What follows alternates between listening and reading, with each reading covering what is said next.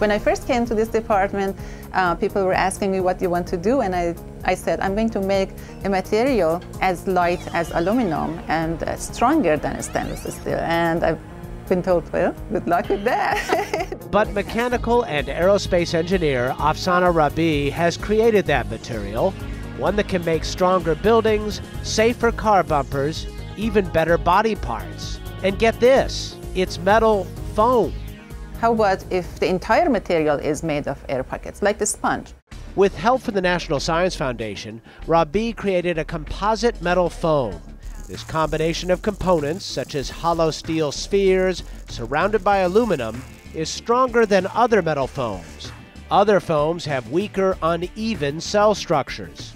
The strength of the material is increased because the spheres are bonded together through this matrix all around them. So this is the advantage of composite foams.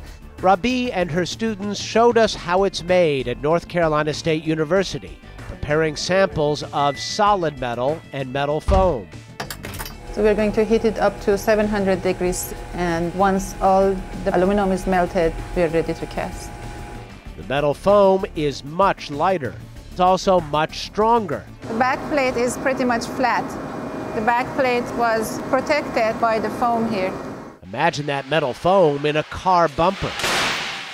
If you have a car accident at 28 miles per hour, it will feel like 5 miles per hour for the passenger sitting in a car.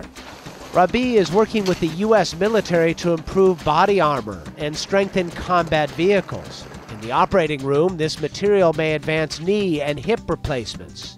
The body will like it much better than a solid, heavy material. She encourages her students to be persistent and pioneering. And she reaches out to grade school kids. I think if we start showing kids what engineering can do and excite them from that age, we can get a better feedback later on. Okay, good. A good formula for designing the future. For Science Nation, I'm Miles O'Brien.